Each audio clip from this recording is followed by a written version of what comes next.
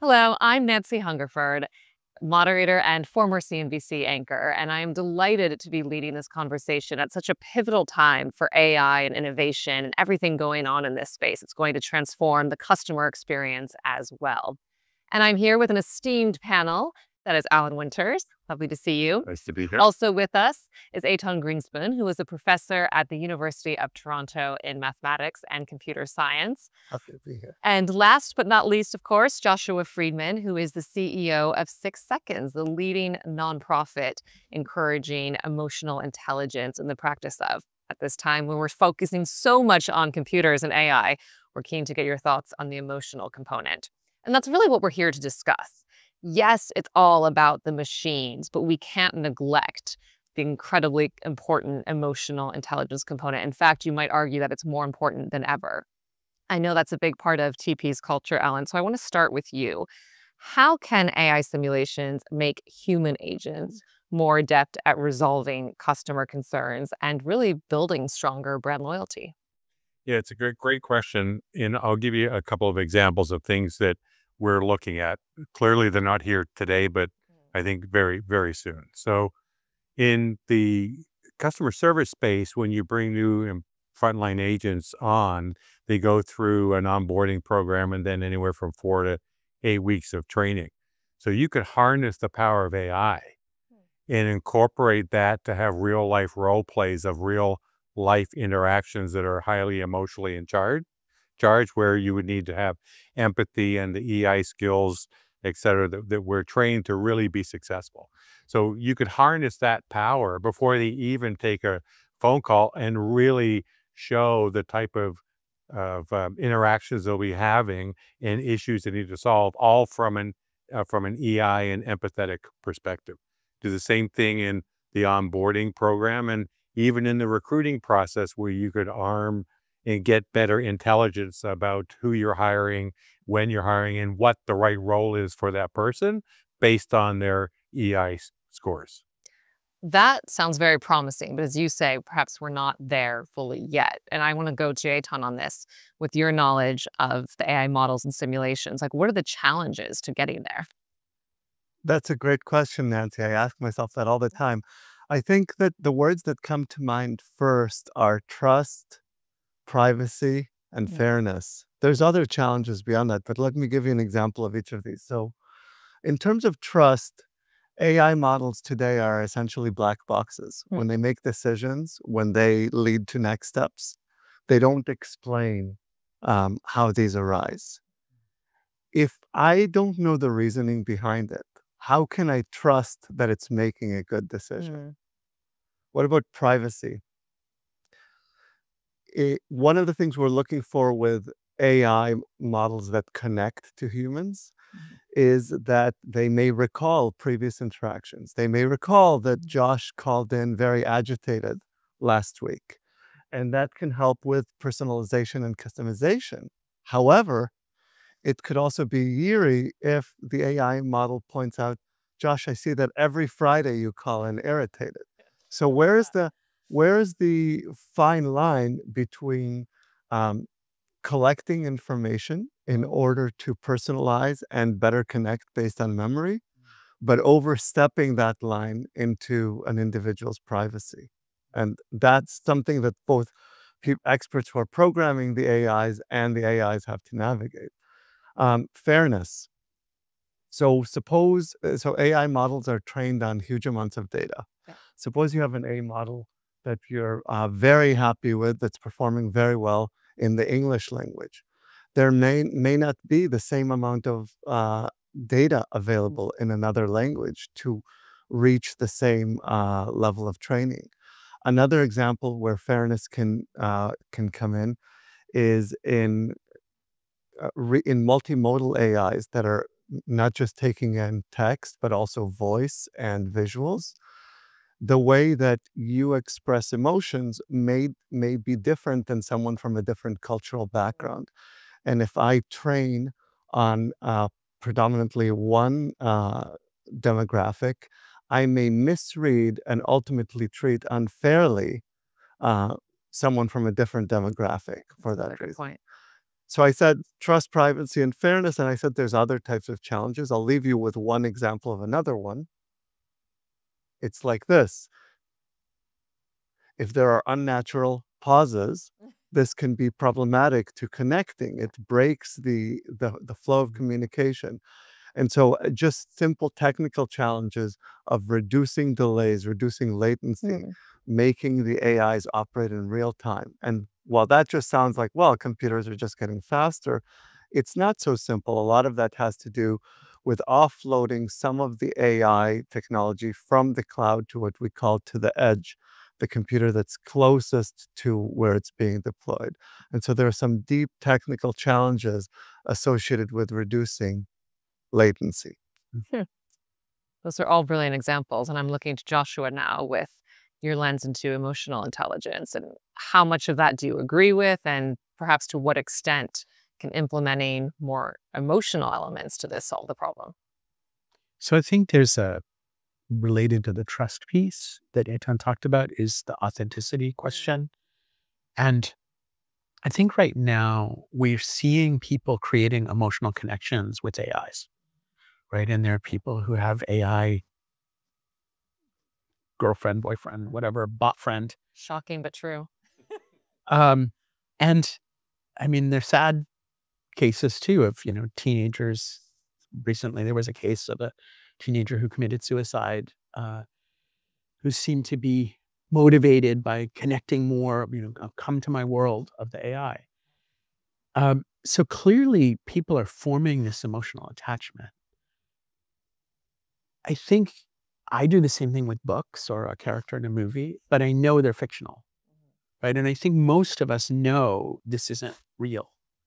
So I think there's an element about that kind of deeper than trust is a sense of like, is this a real or is this play? Is this a role play? Because I don't think when we're role playing, I prefer real play. Can we actually have a conversation and practice together? But that said, there are a number of challenges when it comes to learning emotional intelligence. Noticing even your own facial expression. Yeah. Like something as simple as like, am I smiling right now? And when, I've got this, frown line in my forehead, what's going on? Because it's just a little bit of added awareness that I think, something as low tech as a mirror can help us notice certain things. I think AI can help us notice, hey, you're using this word a lot. Okay. Hey, your voice is stressed right now. Hey, did you notice this part of the communication? And so expanding our awareness, having a different perspective, I think something that AI can pretty quickly start to offer us in this kind of realm of training. Can I add? Yeah, thanks. It's actually an interesting point. There's two pieces, and both use the word trust, and trust is an emotion, and trust is a feeling. And whether it's the customer's trust of the company or our client doing the right thing for them and building that, or the trust that our TP agents build rapport with our clients, all related to what Josh just said. So I kind of chuckled. I remember when I was a frontline supervisor 30 years ago, we had mirrors on everybody's desk so people could look at their facial expressions because you can hear the smile through the phone was the tagline. But you could use, and what we're doing with the quality coach process from an EI perspective is arming our quality coach to listen for exactly what Josh is talking about and watch the body language or the words and tones, et cetera, to coach from that perspective. But if you pull in AI to give you that data, that's powerful to arm our people with that understanding. Or it could be potentially years down the road where our agents, TP agents, can see their own facial expressions as they're doing interactions and correct right away because they're seeing it all from the power of AI. The key is the human is still delivering the empathetic conversation and the activity to the customer. Are you already using AI-driven technologies to, I know you're not there yet with facial recognition for everyone, but in just smaller ways to tweak their interactions? Like the email? Yeah, we are in terms of how we're integrating part of AI over time into our TOPS, our operating model process, what our frontline supervisors use and how they're manage their teams and our people. We're just not far enough along yet because the technology is still developing. And frankly, we're dealing with the privacy issues based on all the countries we operate in as well, because they're very different regulations based on what you can collect and how long you can have it for, et cetera. We're going through all of that analysis now to make sure that we're caring for that piece of the puzzle as well. And the fact that in different countries, again, cultural expressions may also Exactly. Absolutely. Very, very. Sure too.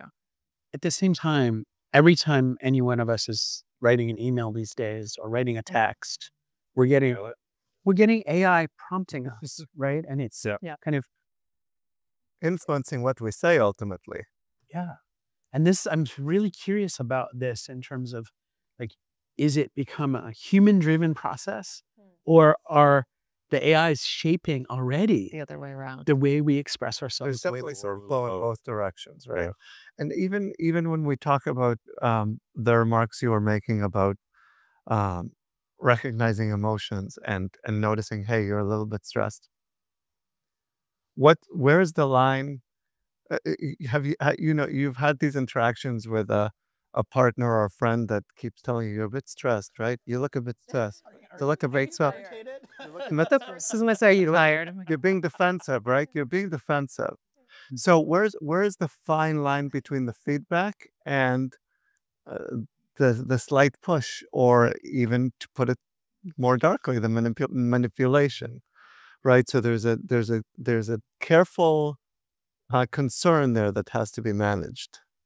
I wonder too, when you talk about fairness from the angle of, if I'm the person calling up, like you said, let's say Joshua calls every Friday and you get flagged. But if you've had one bad call on a Friday and you get flagged as a frustrated customer, call again and you're actually not. So the computer might be making an assumption, whereas then you need the human to pivot quickly and self-correct, because all of a sudden you realize, like, oh, like, this person's quite pleasant today.